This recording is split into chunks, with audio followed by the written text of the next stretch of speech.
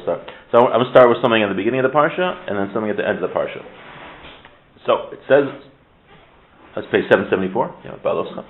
Daber el Aaron v'amarte elav. Speak to Aaron and say to him, Bha'aloscha et haneros, when you go up to light the candles, light the menorah. El mufanei menorah, facing the menorah, ya'iru shivas haneros. You should light 7 candles. So Rashi writes here, Lama nismacha parshas hamenorah leparshas hanesiim. Why do we have the topic of the menorah next to the topic of the nesiim, next to the topic of the leaders of the tribes who brought their gifts to the tabernacle, to the Mishkan? That was at the end of last week's parsha. Remember, we discussed that we have 12 times the Torah writes the gifts that the head of each tribe brought to the tabernacle, brought to the Mishkan. So right after that, we have the parsha of menorah. We're discussing the menorah that existed in the temple. Why is that? Right? The Torah just doesn't put two things next to each other unless there's a reason. So Rashi writes, Lefi shekeshara Aaron chanukas hanesiim chal she'az daito. When Aaron saw the inauguration of the Mishkan with all of the heads of the tribes, he became sad. Shlah ha'imahim b'chanuka lohu v'lo shifto. He didn't participate in it. He didn't participate in it, nor did his tribe participate in it. Amar lo Kadosh Baruch Hu chayecha. Hashem told him chayecha shalacha gadol mishalahem. Yours will be greater than theirs. She'ata madlik umeitiv es haneros, because you will light the menorah. So the reason that we have this parsha next to that parsha, Rashi says, is because they were very upset. Aaron was very upset. He didn't get a chance to bring a korban, to bring a sacrifice in the inauguration of the Mishkan, of the tabernacle. So he was very upset. So Hashem says to him, don't worry, you're going to have to get to do the menorah every day, and so you should feel better. So the Ramban asks on this. V'lonis barli, says he doesn't understand Rashi here. Lama nichamu b'hadlakas haneros. Why did Aaron feel better from the fact that he would get the opportunity to light the menorah every day? There's other things that were done in the temple every day. For example, the ketores the Kohen did. The incense. They were brought in the morning and the evening. In fact, the incense are very powerful. The incense is said when you bring them properly in the temple, they prevent plagues from happening to the Jewish people. In fact, during Corona, many people were learning about the incense as a merit, that the plague shouldn't affect them. Corona shouldn't affect them. So you have other things. Shivu ba'akasav, Yisim Ketores b'fecha. The Torah talks about how important the Ketores is. Not only that, all the sacrifices were done through Aaron and the other Kohanim. Not only that, he did the avodah on Yom Kippur, the service on Yom Kippur. He was the only human being in the world who's allowed to go into the Holy of Holies, Aaron. So he had all of these great things. And he was the holiest person, one of the holiest people. Why is it that it was specifically, so the Ramban's asking in Rashi, why specifically was it the menorah that Hashem gave to Aaron to make him feel better? So he writes like this. So what this medrash is coming to teach us, Lidrosh remez min parsha, to al chanukah shel neros shehaisu b'bayis sheni al yidei Aaron havanav v'tzarni leimer chashmonai kohen gadol havanav. Because there's going to be another time when the Mishkan would have to be dedicated or rededicated. The temple would have to be dedicated or rededicated. You know what that is? Chanukah. It's going to happen thousands of years from then, that the temple is going to be desecrated, and there's going to be a new dedication of the temple. And who were the ones that saved the Jewish people during that time? Who were the ones that fought a war and re-sanctified the temple from the Greeks? That was Aaron's children, the Kohanim. So he says the fact that Hashem here is giving the mitzvah of the menorah in the temple is a hint to what's going to happen thousands of years from now. And not only that, the menorah is the only thing, we don't literally light the menorah that was in the temple, but the menorah is the only thing that we still have, even though the temple was destroyed. The ketores we don't have anymore, we don't have the sacrifices, we don't have the service of Yom Kippur. The only thing we still have, in some semblance, is the menorah. So that's why the Ramban says that specifically I'm giving you the menorah. That's going to, you're upset that you didn't get to participate in this dedication of the temple. In a few thousand years, there's going to be another dedication of the temple that will come about through your children. And not only that, but the menorah is going to last even after the destruction of the temple. So that's why it was specifically the menorah that comforted Aaron. That's what the Ramban says. Okay. That was the beginning of the parsha. Now I want to go to the very end of the parsha. Page 794. So this is something we've definitely discussed this before. At the Lashon Hara, that Miriam and Aaron spoke about Moshe. So let's read what happened and maybe approach it from a different angle than the way we've discussed it in the past. And you always hear about Miriam, but I don't recall that Aaron speaking about Aaron. Right. Okay, so 12:1. Yud Beis Aleph. V'tazaber Miriam v'Aaron v'Moshe. Miriam and Aaron spoke about Moshe al odos ha'isha hakushis asher lokach ki isha kushis lokach, on the matter of the Cushite woman that Moshe took because he took a Cushite woman.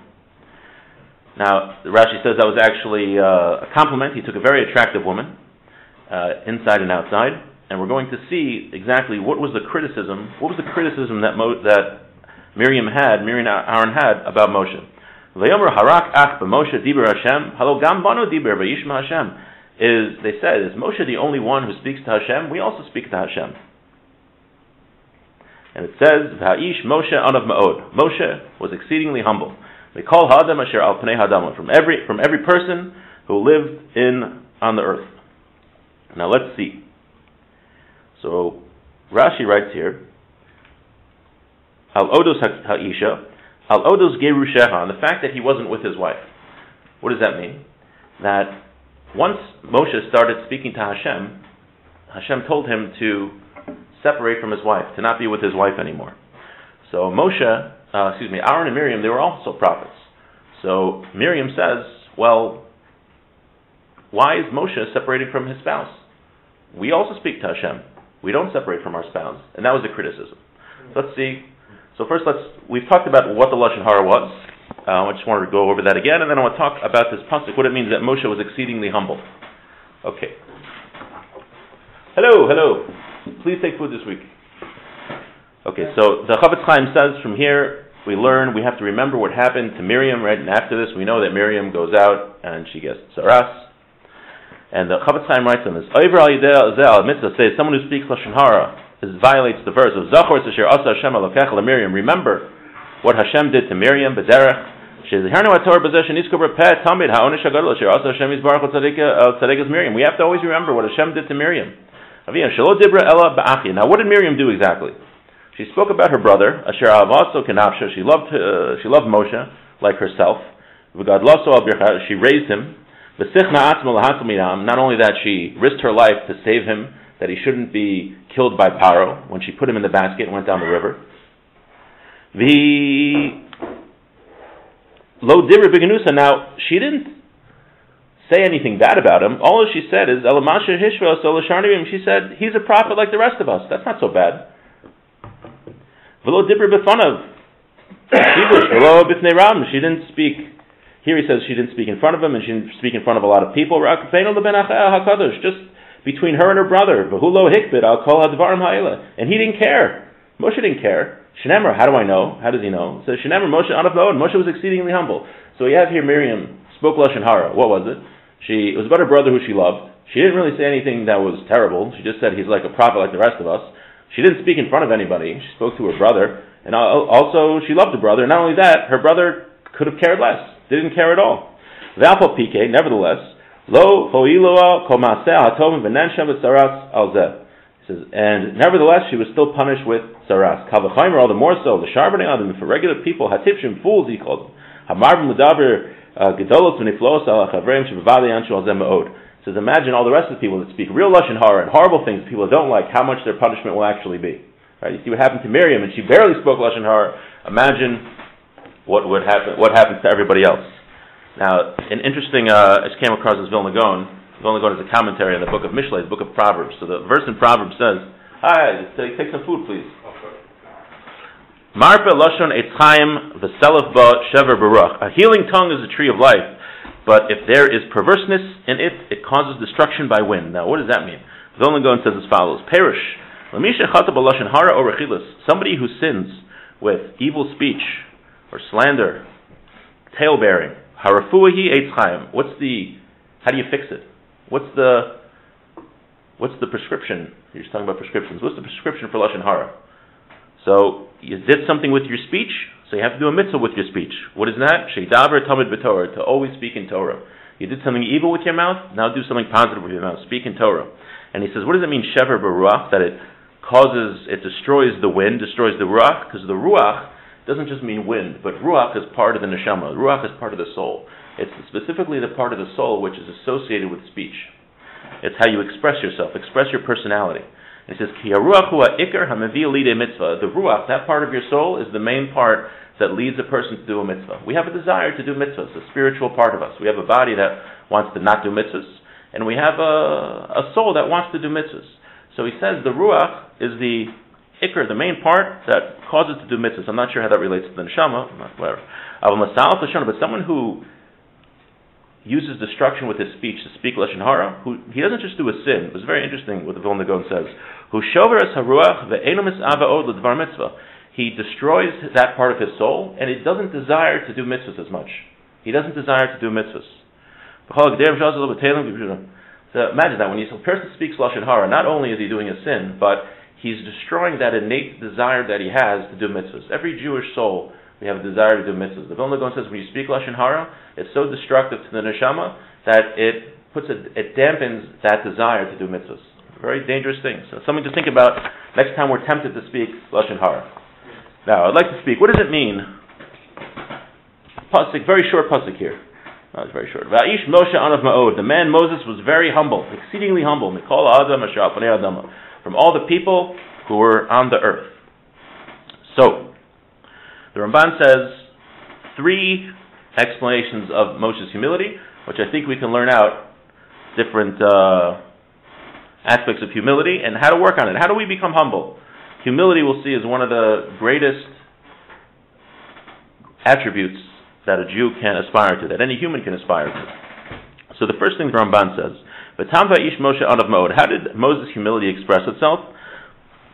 L'hakid ki Hashem kana lo ba'avor an v'nuso. Why does the Torah speak about his humility? He says, because Hashem was zealous because he was humble, Hihu lo yana el riv la'olam, afim yada. He never ever answered on if somebody was saying something bad about him. If someone was trying to fight with him, he never responded, ever. That's one way that Moshe's humility expressed himself. In fact, the Ramban doesn't bring this, but there's a Gemara. The Gemara in Chulin says, Amar Rabbi Loi, ein olam miskayim al v'shmish v'olam espiv v'shas mariva. The world only exists for people that keep their mouth quiet during a fight. Someone comes up to you and insults you in public, and you don't respond. That's such a holy act that the world exists for those types of people. You know, we usually associate holy acts, which they are, wearing tefillin, wearing a talis, davening all day, and those are definitely holy acts. But you know what else is a holy act?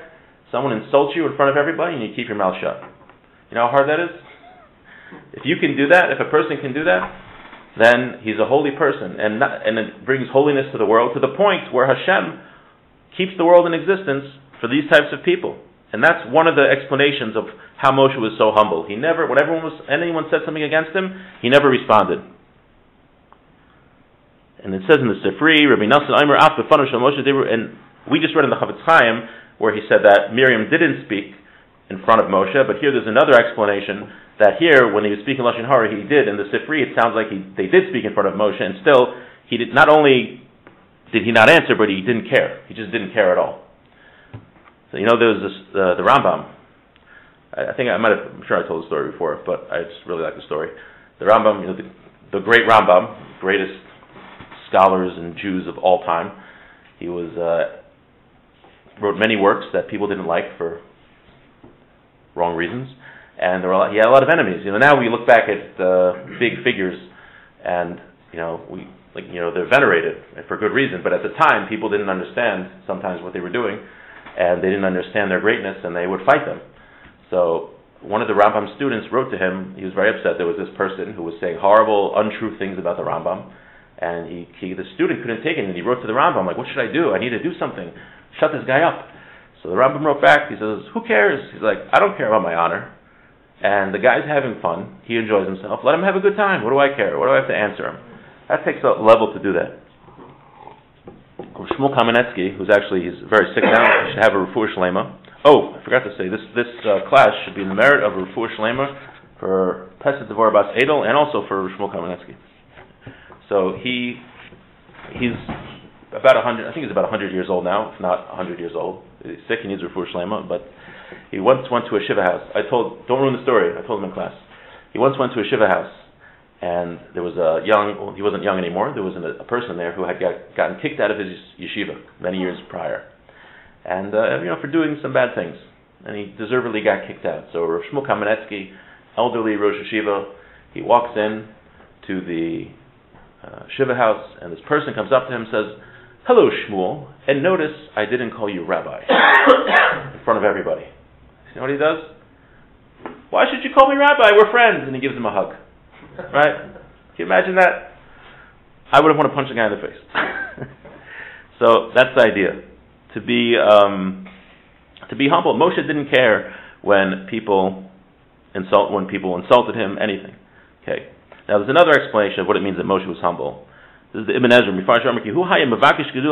Moshe, he did not want any positions of authority. He didn't want to rule over others. He wasn't looking to be in charge. He wanted to serve Hashem. That's what he wanted in life. He wanted to do what Hashem wanted him to do. He could have cared less. He did not want to rule over people. You see other people, their whole purpose in life is to rule over others, to get positions of authority, to be... Right? You may be surprised to learn this, Aaron, especially. You're young, you may still be very idealistic, but most of the politicians running for office did not actually run for office because they want to make a difference. They actually just want to be in charge of people. You may be surprised. I'm sorry to disillusion you and ruin your idealism, but the fact is that most people want to get positions of authority to rule over others. Moshe was the opposite of this. He did not want any positions of authority. So the question remains, Moshe, he was exceedingly humble. So what does this mean for us? Well, I'm not Moshe. How are we supposed to do this? So the answer is that it takes a lifetime of work. And we'll talk about maybe a little bit how to do that shortly. Now, what is humility when we think about it? What is anava? So there's actually, besides the great importance of being humble, there's also a prohibition to be haughty. Now what does it mean to be haughty? This, I think we often make a mistake. Being humble doesn't mean we don't recognize our strengths. Right? Moshe knew who he was. He knew that he was the greatest Jew of all time. But he was still humble. How was that? So Mesilas Yesharim writes, first of all, what is haughtiness? What is gaiva? There's a prohibition to be haughty. A person recognizes that he has these strengths, but more than that, he thinks, I'm special because of it, and people should praise me for it. That's when the haughtiness comes into play. Let's say a person's smart. Okay, so he knows he's smart. He can see that he's smarter than other people. Now, does that make him feel that now, therefore, I'm more important than others? That's when it's haughty. When I feel I'm more important than you because I'm smarter. You should praise me because I'm smarter. You should show deference to me because I'm smarter. Because let's look at it. Well, how'd you become smart? Hashem gave it to you. Now, even if you worked hard, Hashem could take it away. God forbid, people get into accidents, brain damage, horrible things happen. A person's wealthy, so he thinks, oh, you should give me honor. I'm very wealthy. I have a lot of money. I can do whatever I want. Honor me. Well, Hashem could take away the person's wealth in a blink of an eye. So there's no reason to be haughty. Absolutely no reason to be haughty. Everything comes from Hashem. When we recognize that and we live with that, then that's true, not having haughtiness. But again, it doesn't mean that we feel bad. Oh, it doesn't mean you should say I'm a nothing, I'm a nobody. There's a sort of a joke that they say there's a certain yeshiva, I think it was Kelm, that they were very into certain types of musar, of ethical teachings. So they would, a guy just got there the first day, and they would always say in musar seder, oh, I'm a nobody, I'm nothing, I'm a nothing. And the guy got there the first day, and he starts saying, oh, I'm a nothing, I'm a nobody. He's like, oh, you think you're so great to be a nothing? You just got here. Like, you have to work on it to become a nothing. That was the idea. But that's not what we're saying. We shouldn't tell ourselves that we're nothing. We should recognize, no, we should feel good. Hashem gave me these gifts. Perhaps Hashem gave a person, he's very smart, or he's a very calm person, he's a very nice person. Great. Now, Hashem gave me these gifts. I'm very, very grateful. Now, what am I going to do with it? How am I going to serve Hashem? But once a person starts thinking, oh, I have these gifts, and therefore you should praise me, and I should get special things, that's when there's an issue of haughtiness. Hello, please take them. Just I did it first. No, it's still good. Still room. There's always room. Okay. Yeah. I was with my Rashiva once, and there was a guy who wrote lies about him, and publicly said negative things about him. So I hated the guy, really hated him. And this guy was publicly, a few years later, he was publicly exposed in a scandal. And it was in the news and everything. I was so happy. So I told my Rosh Yeshiva about it. I ran to him. I was like, Rabbi, look, this guy that wrote this stuff about you, look what happened to him. And my Rosh Yeshiva's reaction was, oy, oh, what's going to happen to his family? He's so embarrassed, might lose his job. His reaction was that he just felt bad for the person. He didn't care about his honor. Like, so what? Like, okay, the guy wrote something bad about me. He just, like the Rambam, he could have cared less. I was very excited, very happy. But I would like to read here a portion. There's something called the Igeret Ramban. If you haven't read this, the letter of the Ramban.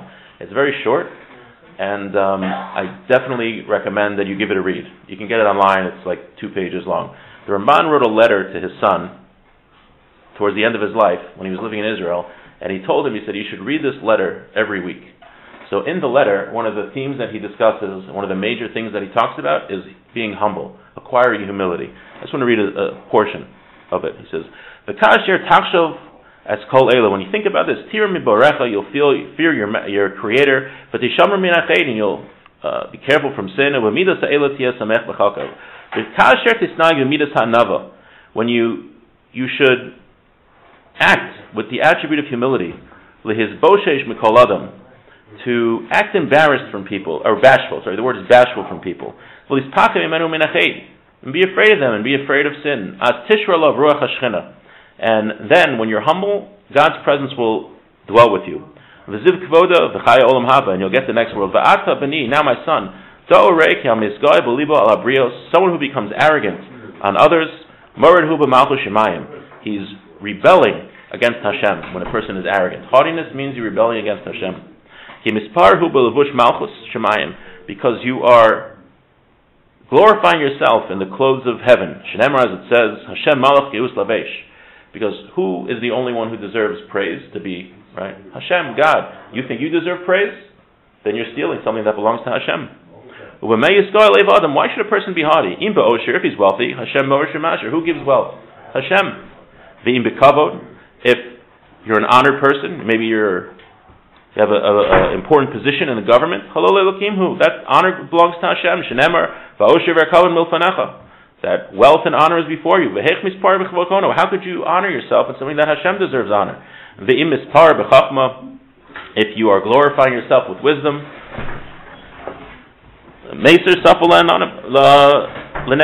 Hashem can take away a person's speech. Everything is equal in front of Hashem. Since Hashem could give and take away, everything is equal in front of Hashem. In his anger, he can bring down the mighty, and he can raise up the weak. Therefore, a person should make himself humble, lower himself, and Hashem will raise him up. It says when a person lowers himself, that's when Hashem raises him up. He advises that you should speak pleasantly to people. Your head should be bent down, and your eyes should be raised to the heavens. So your eyes should be down and your heart should be up. And he goes on, and he says he concludes that every person should be greater than you in your eyes. He says if you've sinned and he's sinned, view it like he's sinned by accident and you've sinned on purpose. And he thinks, because there's always something that we can find in somebody else that's better than us. And he says that's how we should look at other people. Now, okay. I want to conclude with this. So how do we become humble, right? So it's very nice we have these ideas about humility and how to become humble. So there's, I think, 2 primary ways. First of all, it takes a lifetime. That's the first thing. It takes a lifetime of work. Rav Yisrael Salanter said to change a person's character trait, to change one character trait is harder than to study the entire Talmud. So it's easier to study all the pages of the Talmud than it is to change one character trait. So 2 ways to do it. One is first of all, is to learn about it and to make these ideas part of ourselves. It has to be done consistently. If you're going to learn one book about it, I would suggest Mesilas Yesharim, The Paths of the Just by Mesilas Yesharim, The Path of the Just by Rav Moshe Chaim Luzzatto, who we've quoted, to get the ideas, to understand the ideas. But we can't just read it one time. To make a change in ourselves, we have to constantly go over these ideas again and again and again and again and again, because we're human beings that were born, and we have a natural selfishness. Human beings have a natural selfishness, and humility is the opposite of that. So to become humble and to combat our natural selfishness, it's ideas that have to be done over and over and over again. And the second way, which is very important, is to act humble in situations that come up. For instance, if someone insults us, Don't answer. The more that we do that, which is very, very hard, the more that we do that, the more it will be easier for us to do that, and the humility will become part of ourselves.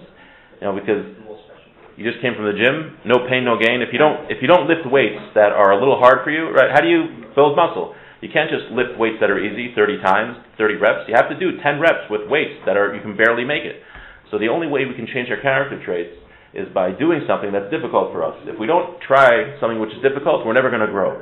So again, if we really want to make humility part of ourselves, we have to learn the ideas constantly, and we have to put them into practice. There's a story, I'll finish with this. Rav Moshe Feinstein had once, when he was older already, a brand new set of Shas, a brand new set of the Talmud. Rav Shas used to tell a story, and he wanted it very much. He was very excited about it, and he had an inkwell, old school inkwell. Someone walked by, knocked the inkwell all over his beautiful new Shas, and Rav Moshe Feinstein says, "Oh, now my Gemara has a beautiful new hue, right? No color." Now, I think they say that he said, he didn't get like that overnight. He was an older person. He spent his whole life working on his anger. It's natural for a person to get angry, but the more you don't respond to those situations and say, you know what, I'm going to let it go, the more that attribute and humility enters a person and becomes part of ourselves. So we can learn from Moshe. Moshe Anav Ma'od, he was exceedingly humble. He wasn't born like that either. He had to work on it. We all have to work on it. And we should just take this as an inspiration to do our best. And it's part of being a Jew. Thank you, Rabbi. Thank you.